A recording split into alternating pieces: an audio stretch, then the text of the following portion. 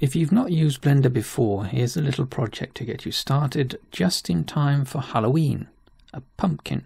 It'll be made from some simple elements and initially textured using what comes with Blender that can later be changed in IMVU Create mode. So, let's start. First, take a few moments to familiarize yourself with moving around using the middle mouse button. Click dragging the mouse with the cursor over the 3D view rotates the scene and is the primary means of interacting with the view. Holding the Shift key down whilst doing this strafes, holding Control down zooms or magnifies. Left mouse click lets you interact with properties, options and settings, with right mouse letting you select objects and data that's been generated as you work. To make the pumpkin and ensure it's the right size for IMVU, from the File menu, open the Furniture Starter file. This contains all the basic elements needed as well as being a scale reference. Once open, leave everything in place and add a sphere object. Using the Tool shelf, left-click the Create tab, then Sphere. Using the Header menu, left-click Add, Mesh, UV Sphere. A primitive shape will be placed in the 3D view at the cursor's location, and some properties will appear in the lower section of the tool shelf. These can be changed to alter the initial appearance of the sphere. Left-click the Segments input field and type 16.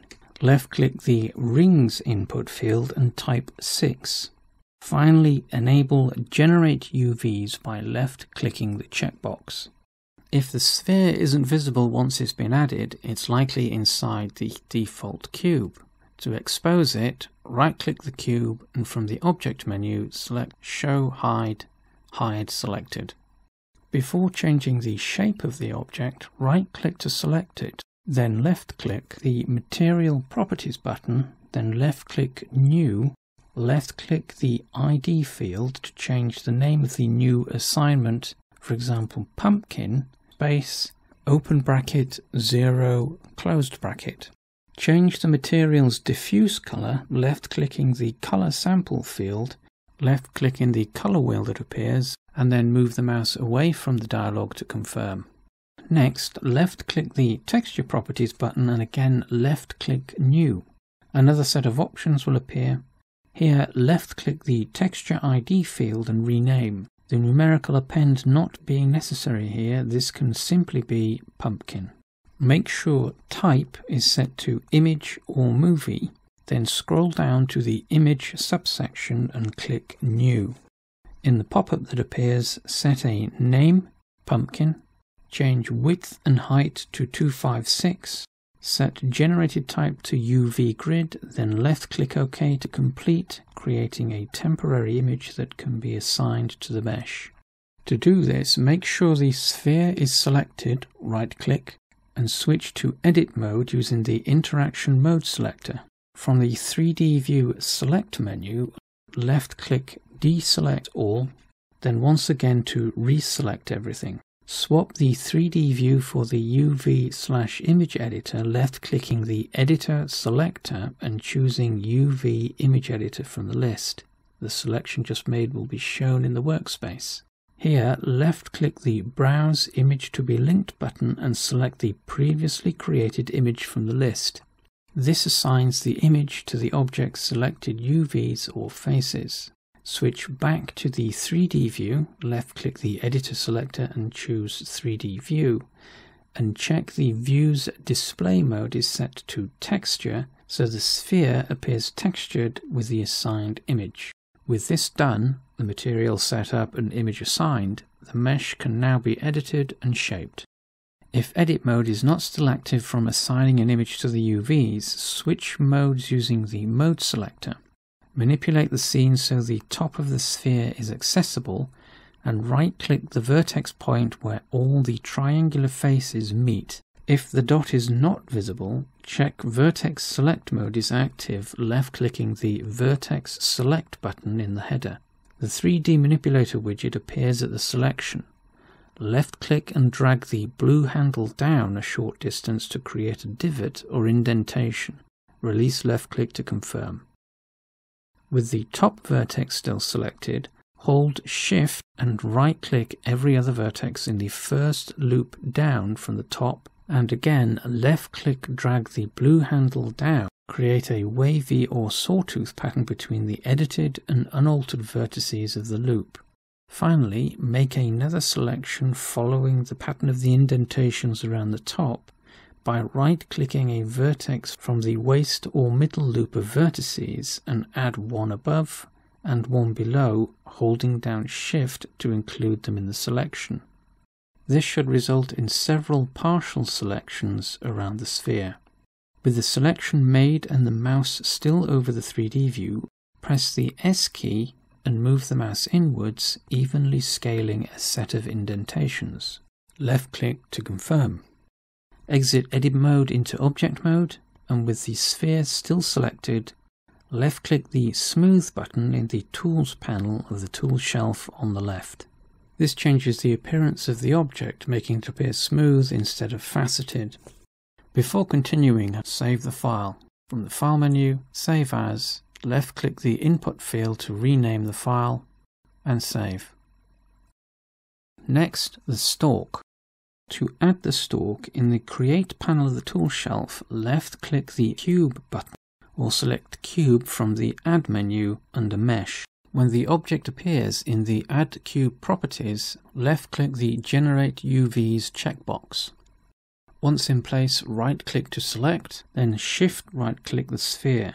From the 3D View Object menu, left-click Snap, then Selection to Active. The cube will snap to the pumpkin. Rescale the cube down to a size that represents the stalk by right-clicking the cube, pressing the S key, and moving the mouse towards the object, reducing its size. Left-click to confirm. If the cube disappears inside the pumpkin, complete the action and left-click drag the widget's blue handle upwards to reveal the cube and set its position at the base of the indentation atop the sphere. Press S and make any adjustments now the stalk is visible. Left-click to confirm any changes. With the cube still selected, switch to Edit Mode using the Mode selector and right-click the top face of the mesh. Switch to the Rotate manipulator, left-clicking the manipulator button in the 3D view header, and using the colored loops, left-click drag them selectively to tilt the face, release left mouse button to confirm each manipulation, then switch back to the Translate widget. Exit Edit Mode into Object Mode using the Mode selector, then left-click the Material Properties button. As with the pumpkin, left-click the New button, then the Material ID field once the panel populates to rename the new material, e.g. stalk. Press Enter to confirm. Left-click the Color Sample area to set a color for the material. Move the mouse to one side to confirm, then left-click the Texture Properties button. Left-click New to populate the panel. Make sure the texture type is set to Image or Movie. Then left-click the ID field to rename, e.g. stalk. Press Enter to confirm. Scroll down to the image subsection, and here click New. In the pop-up that appears, left-click each input field, set a name, e.g. stalk, both width and height to 128, generated type to UV grid, then left-click OK to complete, placing an image within the material that can now be assigned to the mesh. To do this, make sure the stalk is selected, right-click, then switch to Edit Mode using the Mode selector. From the Select menu, deselect any active selections, then again to select all. Using the Editor Type selector, swap the 3D view for the UV/image editor, left-clicking that option from the list. The mesh selected UVs will be shown in the workspace. Here, left-click the Browse Image to be Linked button and left-click the stalk image just created. It will appear under the UVs. Use the Editor Type list to switch back to the 3D view where the stalk will now appear with image assigned. Exit Edit Mode, create a restore point, saving the file. And left-click File, Save As. In the file browser, left-click the file name, add an incremental reference to the current name, then click Save As to complete. Before preparing for IMV use and export to FBX, the image assigned to the pumpkin and stalk materials need to be saved and converted into usable images. This is done in the UV image editor. As the stalk is already selected, switch to Edit mode and right-click a face. While still in this mode, select the UV image editor from the Editor Type list. The selected face and associated image will be displayed in the workspace.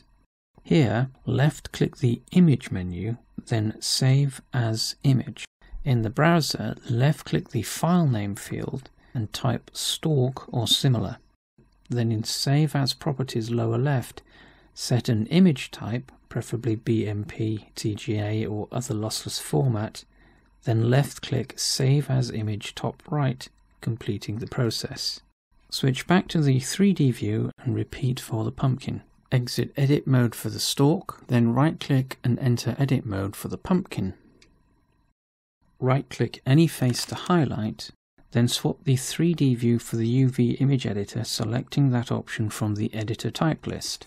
The image associated with the selected face will be shown. Left-click the Image menu option and select Save as Image. In the browser that appears, left-click and type a file name as needed, then set the image format, left-click selecting BMP, TGA, etc. from the format list. Finally, left-click Save as Image top right. Once that's done, left-click the Editor Type button and return back to the 3D view, selecting that option from the list. Then left-click the Mode selector and exit Edit mode, ready for the next step. To turn the pumpkin into a furniture item, right-click the stalk, then holding down the Shift key, right-click the pumpkin to include it in the same group selection. Left-click the Object menu in the 3D view and select Join, connecting the two meshes together into a single unit. Next, left-click the Object Data Properties button and in the Vertex Groups subsection, left-click the plus button to the right of the preview aperture. Group will appear. Double left-click this to highlight for editing, type root, uppercase R, then press Enter to confirm. In the 3D view, switch to Edit mode, left-clicking the Mode selector, then from the Select menu, left-click Deselect All, once to clear current selections, then once again to select everything. With this done, in the Vertex Groups section, left-click the Assign button to apply the group to the mesh selection. Check assignment, left-clicking the Select and Deselect buttons. Exit Edit mode into Object mode. To turn the pumpkin into a functional item for IMVU, it now needs to be linked to a root node before export. Manipulate the scene so the mesh and wireframe cube can be seen, then right-click the pumpkin, hold down the Shift key, then right-click the wireframe cube to include it in the group selection.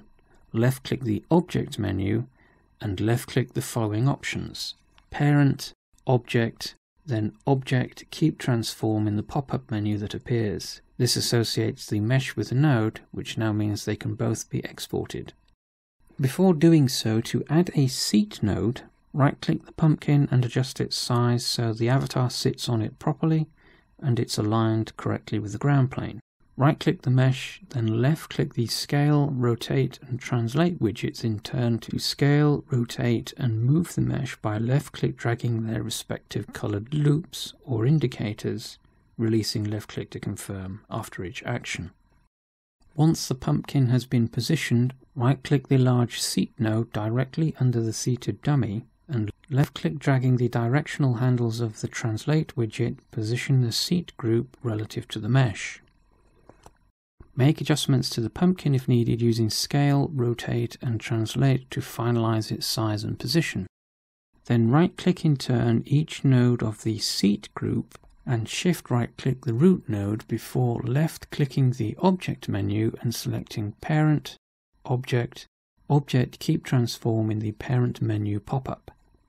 So that's right-click Catcher 01, shift right-click Root, then Parent, right-click Picture 01, shift right-click Root and Parent, right-click Seat 01, shift right-click Root, Parent, and right-click Handle 01, shift right-click Root and Parent.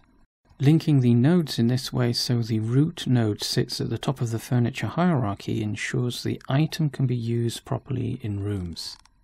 Once the objects are all linked up, they can be exported to FBX. So right-click the mesh, then hold down Shift to right-click and add Catcher 01, Picture 01, Seat 01, Handle 01, and Root to the group selection.